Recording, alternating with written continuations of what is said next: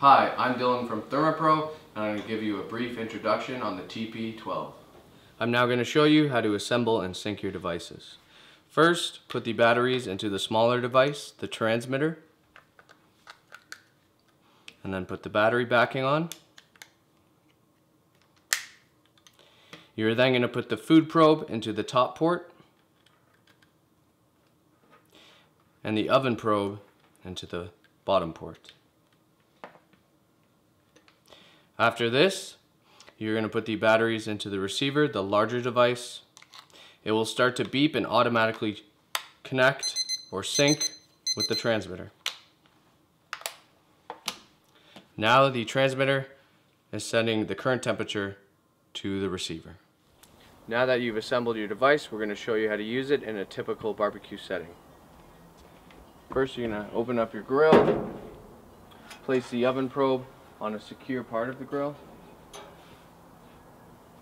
Then take your meat thermometer and place it into the thickest part of the meat, avoiding any fat deposits or bone. You can then close the grill onto the wire safely. I will now briefly go through the functions of the TP12. Marked on the left is the barbecue function, marked on the right is the food function. These separate functions control the barbecue and the food sections. The barbecue can be set to a range with a minimum number and a maximum number. So if I want to set my minimum number, I go to low, press that. Currently it's 130. If I want to change this, I press and hold. The numbers will flash and I can scroll through and set my new low temperature by pressing mode button to lock it in. To set my high temperature, I can press high, press and hold. The numbers will flash. I can then scroll through and set my new high temperature. So I have a low temperature of 136, a high temperature of 163, and if the barbecue temperature goes outside of that range, the device will warn you. The food function can be set with a temperature by pressing the HI/CL button. Okay, press and hold.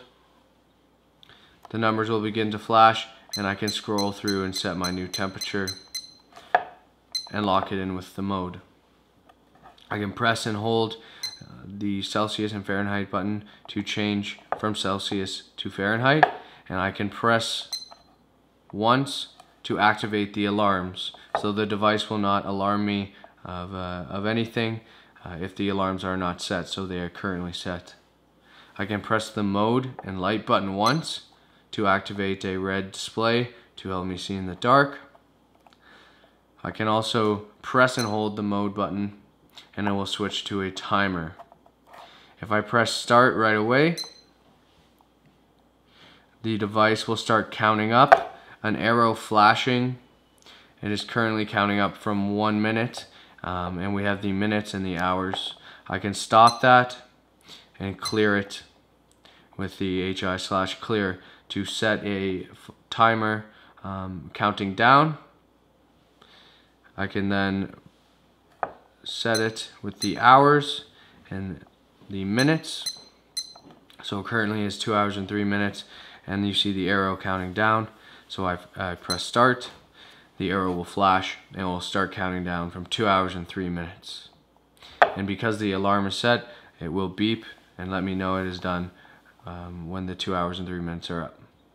Again, I can stop and clear and start again when desired. I'm going to show you the TP12 and its timer function. Currently it was set to 1 minute and we let it run down a little. If I press the start button, it will start counting down again and it will briefly count down. Once it hits 0, it will beep, alarming me and letting me know that the time is up and my food is ready.